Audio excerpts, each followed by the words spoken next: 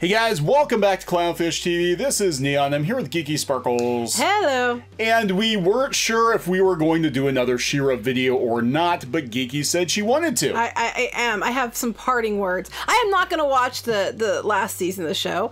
I didn't watch the season that happened before. I watched like part of an episode and it was so dumb I couldn't stand it. So I'm not watching it, and it went exactly the way I knew it was going to go.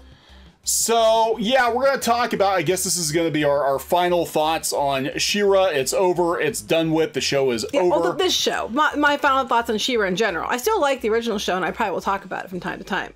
Well, I think, to be honest, the original show is going to, probably the classic iteration of She-Ra is going to hold up longer than this version of She-Ra. Now, disclaimer, I myself only watched the first season.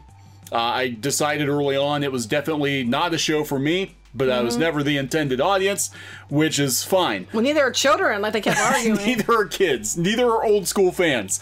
So it's intended for a very specific audience. Mostly Noelle Stevenson and people like her and her friends. Tumblr.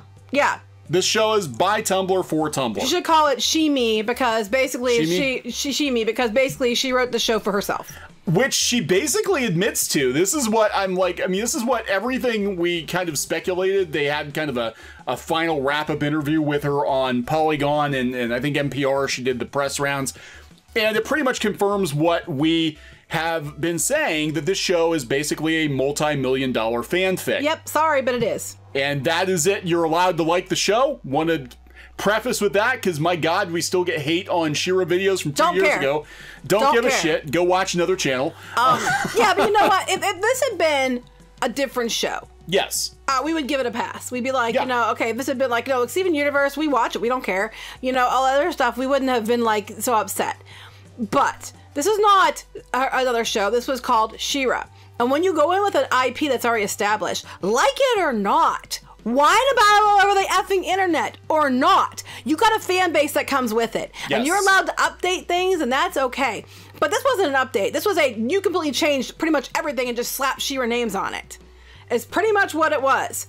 And in the article, and then when she talked about, she just basically just made it about herself, didn't even watch the show, wanted to make something for her. And about me, it's all about me, me, me. You take me out of her vocabulary and she doesn't have much to talk about. Yeah, that's what got me about this was, you know, again, when you're entrusted with an IP that comes with, you know, comes with an existing fandom, look, you don't have to be completely beholden to everything that came before, but you need to be cognizant of I think the fans and the responsibility of, you know, giving people something what they expected. And she talks about, you know, it's a riff from Rian Johnson where she basically says, you know, I wanted to subvert all expectations. Basically, I didn't give a shit about the original show. I just wanted to use the name. I wanted to see myself in and make it about myself. Yeah. That's exactly what she says.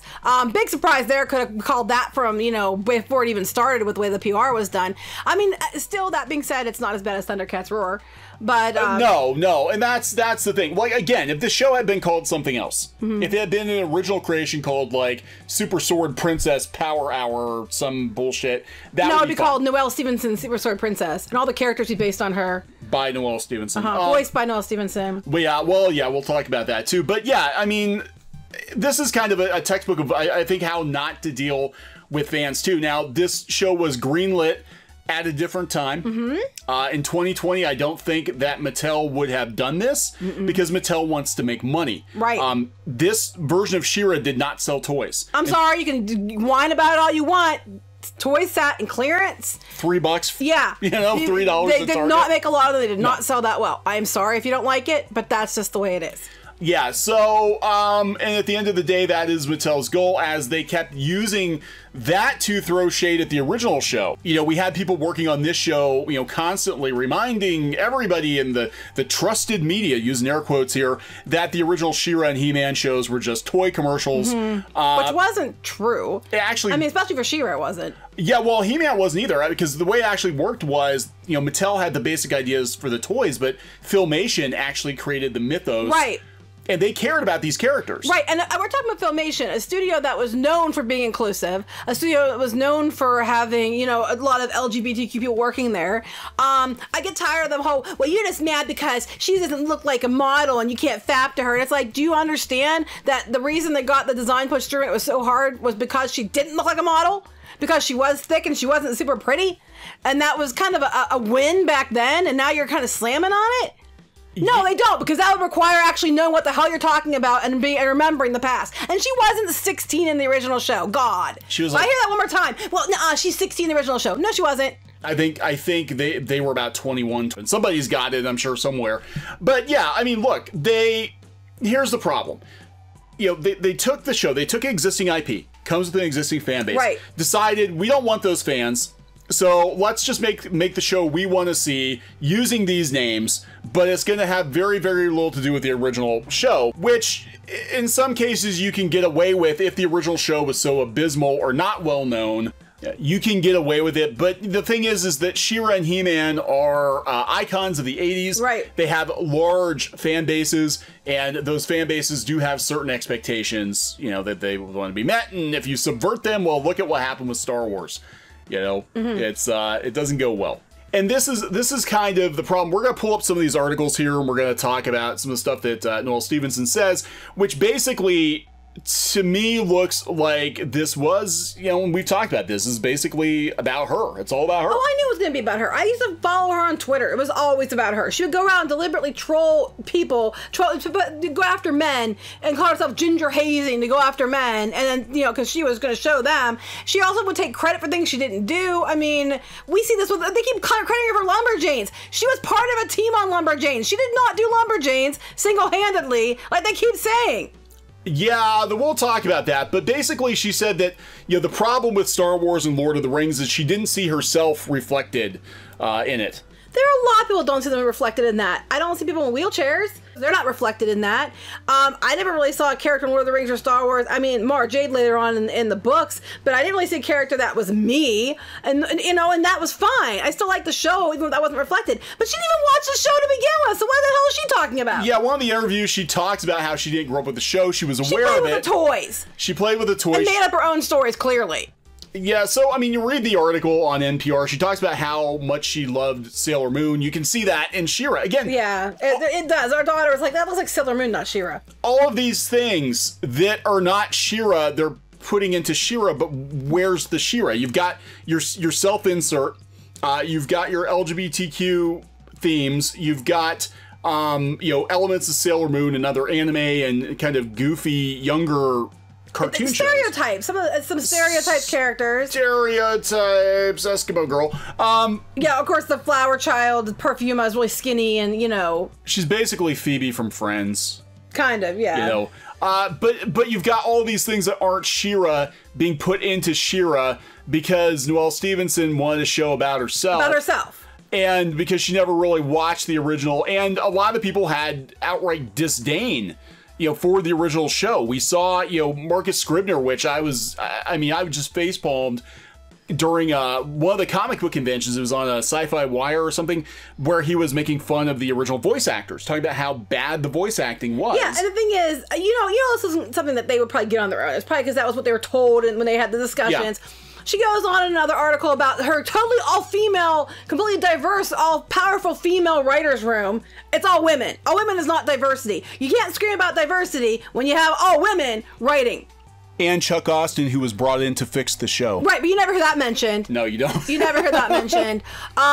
It wasn't just her, but it's all her. She invented it, you know, and that's what I have a problem with. The way they treated fans, the way they treated the original, and people involved with the original is what I have the biggest problem with. Her taking credit for everything and making it all about herself, I knew was going to happen. That's why when I saw who was running She-Ra, my first words were, yay, She-Ra. Ah, shit. Because I knew this is what was going to happen. I've seen this chick around for years. I knew how she operated. I knew we were in for exactly what we got. Yeah. Exactly about the way we got it, too. Yeah, and look, I mean, you want to make a show like that, that's fine. You do something new. So Stevenson gathered an all-female writing staff to update this team of powerful women. Update. You didn't update it. You just completely upended it.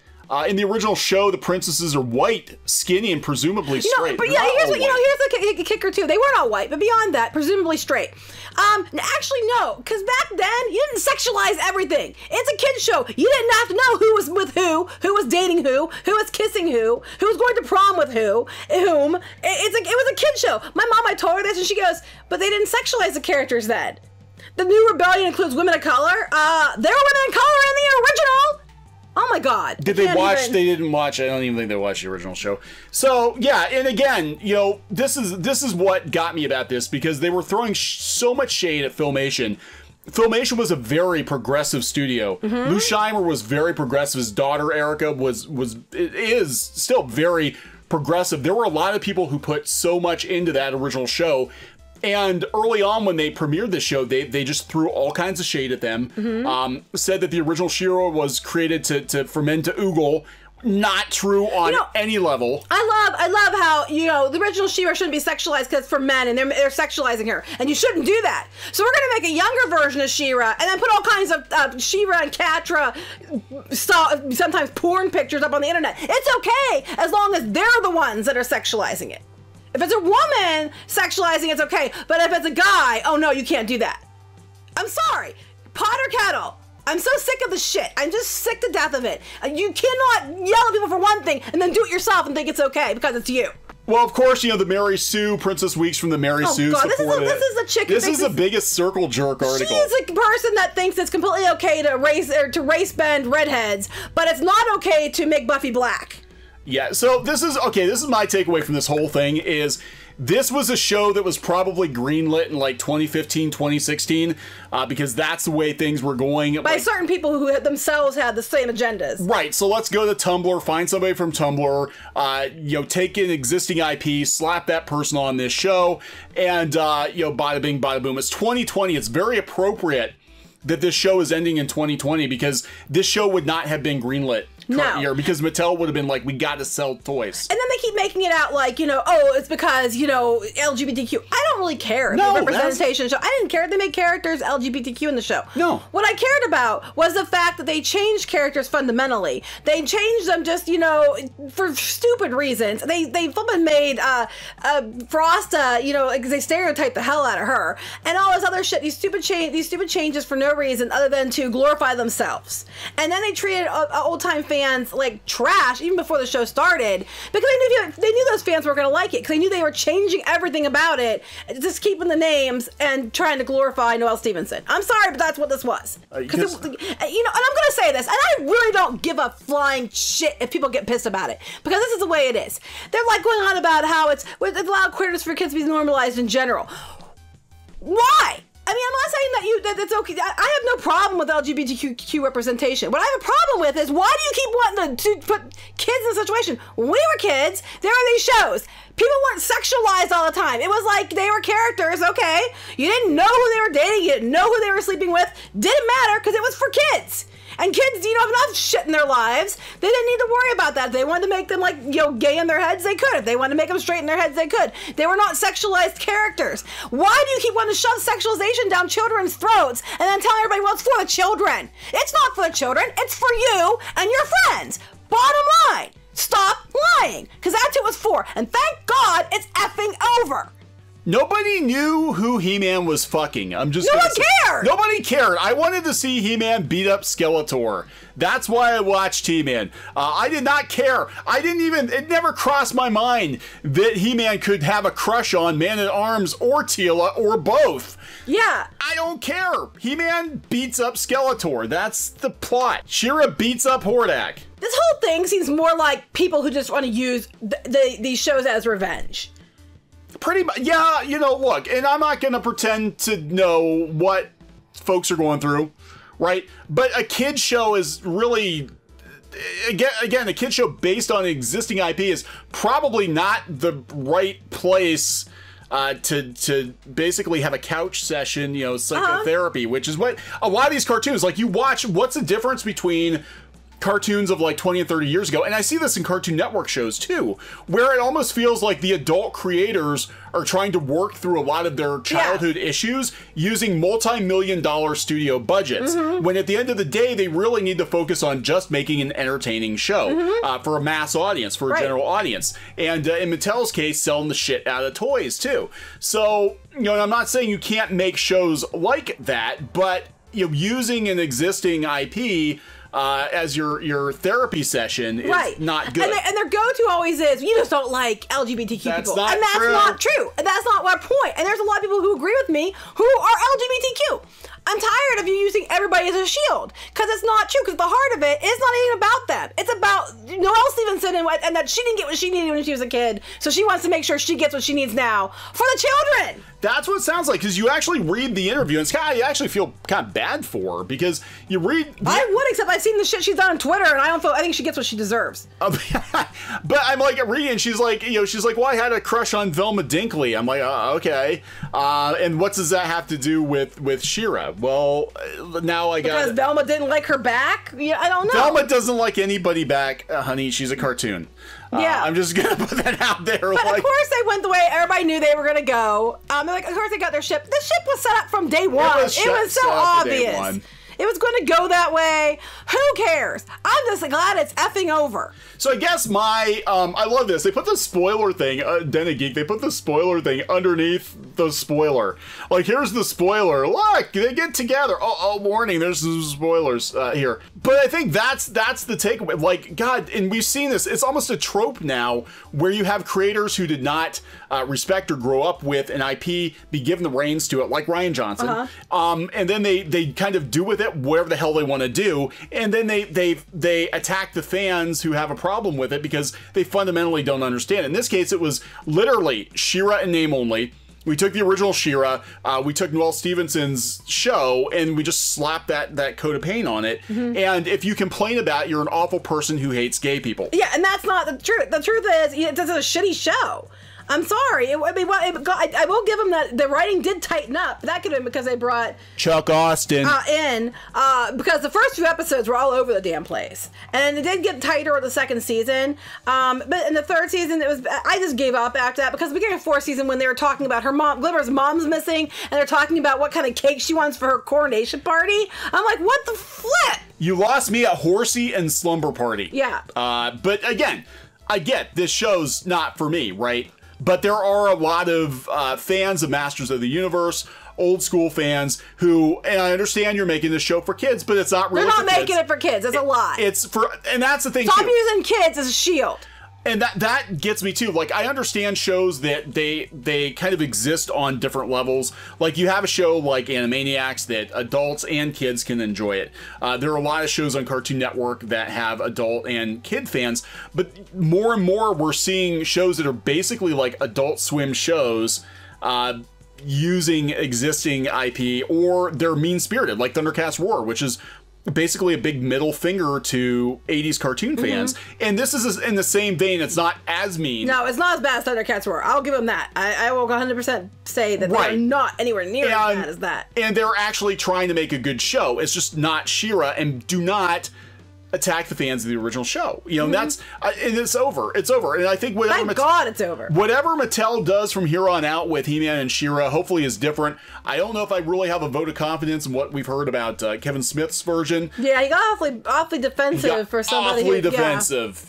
We heard some rumors. Again, can't verify. I do know the source though, and I know the source does have connections to the animation industry. I know the source got it from some place very, very, very likely to be true. To Kevin Smith, but the rumor was that the new He-Man show was going to focus more on Teela, and Teela was going to have the power, and basically He-Man's going to sunset himself because he's problematic. People are having problems with Scooby-Doo, the new Scooby-Doo movie.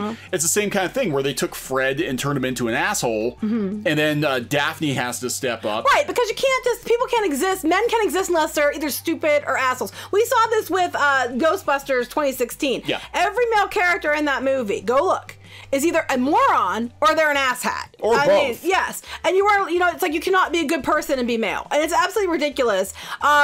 I have a son and a daughter, and I'm not going to tell my daughter that she's better than my son because she's a girl, and nor am I going to tell her she's less than my son because he's a boy. That's stupid. Back when we were kids, they didn't do that. It was like, boys and girls like the same shows. It was made for boys and girls. They weren't like, having to belittle one character to make other characters lift it up. It's just stupid. It's like a very recent thing, and I blame it on the age ranges of the people that have been working on this shit.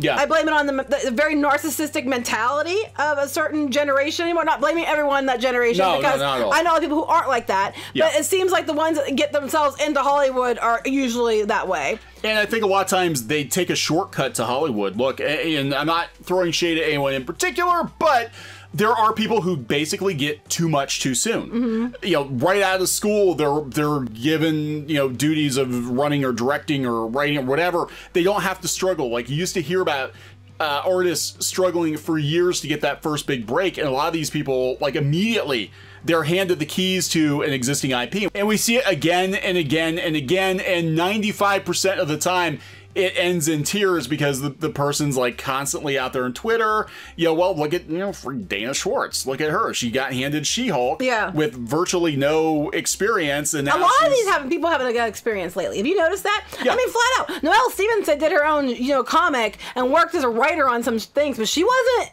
set up. She wasn't ready to be a showrunner. That's why they brought in Chuck Austin. What kind of person? They brought in Chuck Austin to fix it. Yeah, I'm sorry, but that he was in there too, and then you never hear them mention him.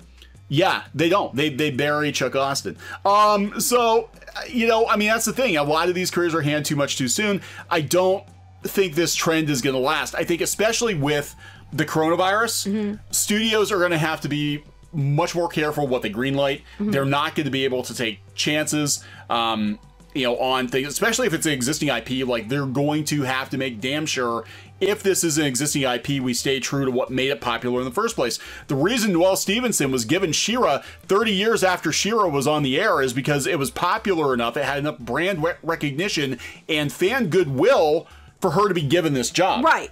And then you have articles like this. She-Ra creator, Noelle Stevenson, she didn't create She-Ra. She created She-Ra and the Princesses of Power. It's not, I mean, it's not even the same thing. She did not create She-Ra.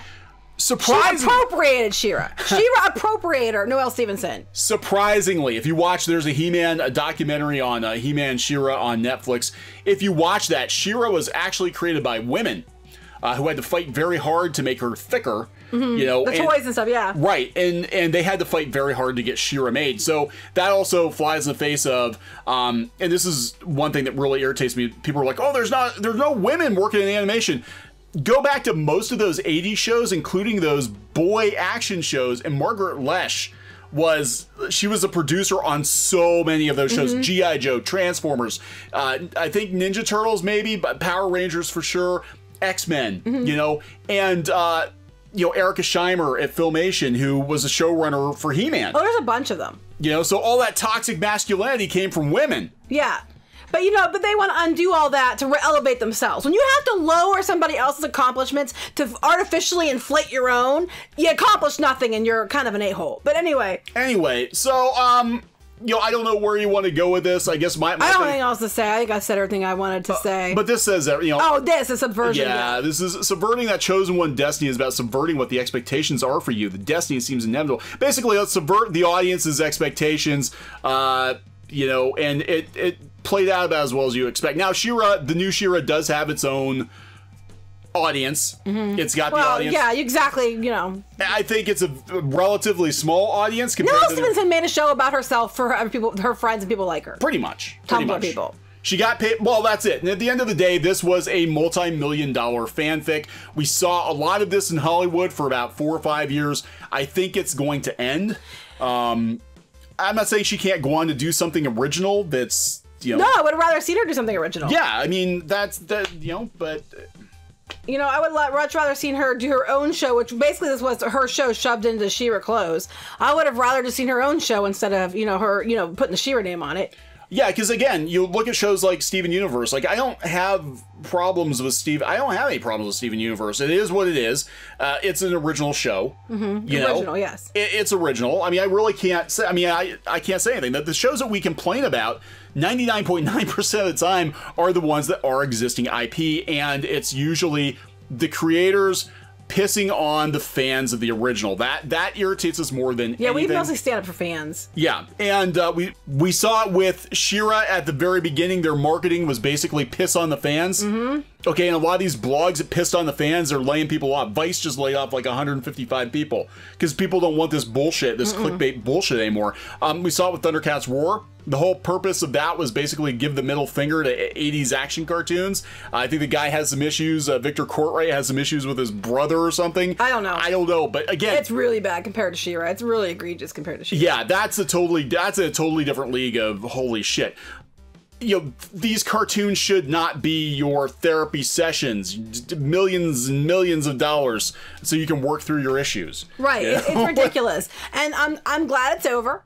If you like it, that's fine. You're allowed to like it. But I'm gonna tell you, I am allowed to not like it because I get so tired of people who supposedly don't care what I think, having field days going on and on and on about what a bad person I am because I don't agree with them on a stupid television show. We still get comments and DMs about people who are pissed off that we don't like the new She-Ra, and I don't know what to tell. Watch another channel. Yeah. Because we're not gonna change. And you know what? You writing nasty comments or calling us out on Twitter isn't going to give us a very favorable opinion of the show. No, it's not changing our mind in any way, shape, or form. No, because now we're like, oh, and the fans are nuts too. So yeah, so you know what? Whatever. Don't care. It's over. Thank God. Not watching any more of it. I will talk about She-Ra, but I'll talk about the real She-Ra, not this stuff.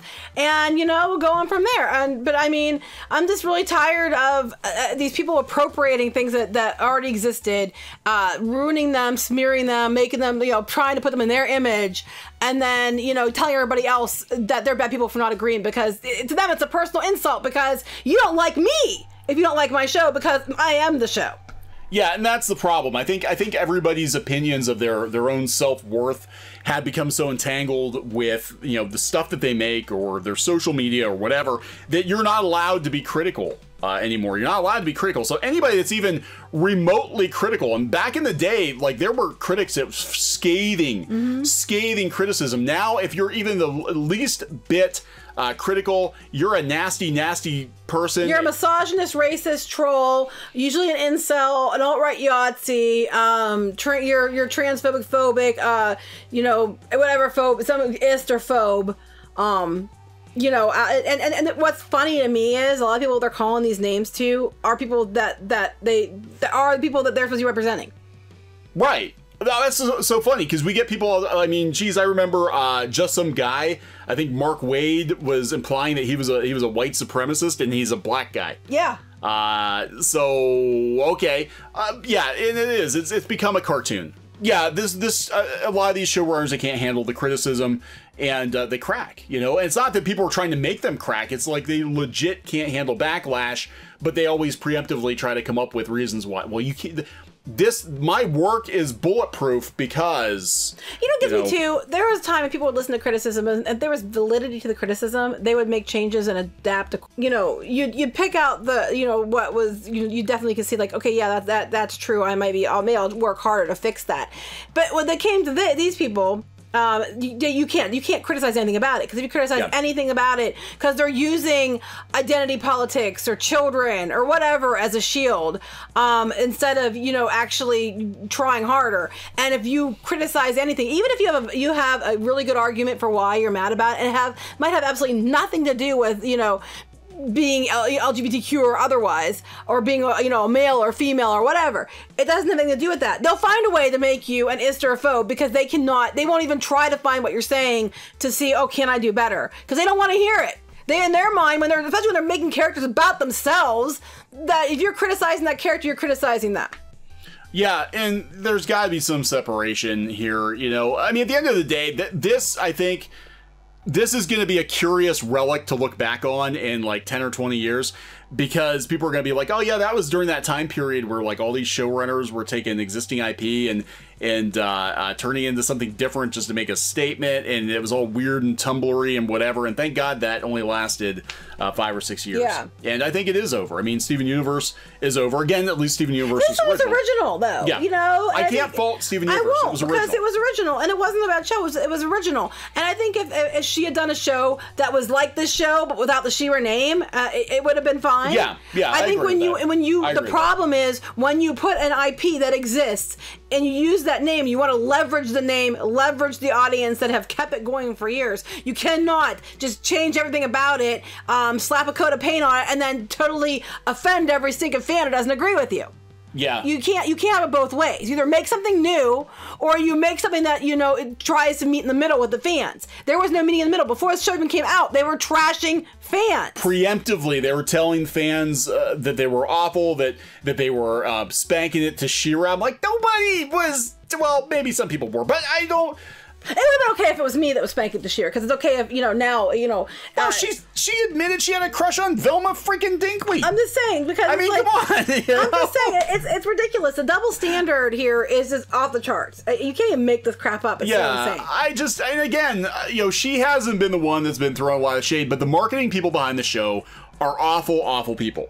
They really are. And I'm sorry, the attitude was, this is our She-Ra now, and if you don't like it, you can suck a peach. Well, then they're going about diversity, but they make it all-female writer's room. That's not what diversity means. That's all I need to know about you. When that's your definition of diversity is everybody like me, I don't see how that's any different. A room full of all-white women. Well, I don't think they were all white, but my point is, you know, when your definition of diversity is a bunch of women who are like you, that's not diversity.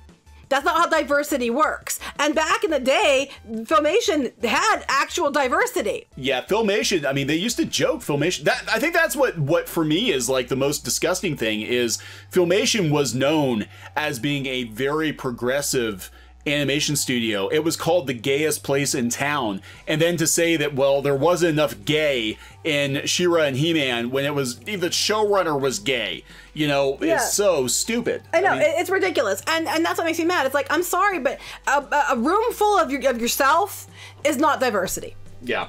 That's not how diversity works. Me and all my closest friends that are just like me. Exactly. That's not how diversity works. So anyway, She-Ra's over. I am still nervous about He-Man, but at least I know the animation will be good because the studio's actually very good. Yeah, it'll look nice. It'll look nice. You know that much. It might be a well-polished turd, but it will look nice. It'll look nice. It'll be shiny. So we'll see. But there we go. Show's over, guys. Yeah, I'm out on this one. I don't care anymore. Yep, I've been checked out since season 1, but you wanted to make the video. So. I do. I wanted to be like, okay, wrapping it up. And I guess it's because these headlines just really pissed me off. We're going to wrap it up. Yep. We're done. We're out of here. Good night, She-Ra. Goodbye. Good riddance. Hello back to the original one, because I do love the original She-Ra. Yeah, you have your classic figure pre-ordered. I do have my classic. With the brushable hair. And I have a bunch of the actual classic figures. So. And look what Mattel's doing. Just side note, look what they're doing. They're bringing back classic He-Man, classic She-Ra. Yep. Because they know where the money is. All right, guys, we'll talk later. Bye. Hey, guys, thanks for watching CLOWNFISH TV. Please consider supporting the channel. Go to clownfishsupport.com. That's clownfishsupport.com. And if you want to join our community, go to clownfishtalk.com. That's clownfishtalk.com. Please subscribe, ring the bell for notifications. We will talk to you next time.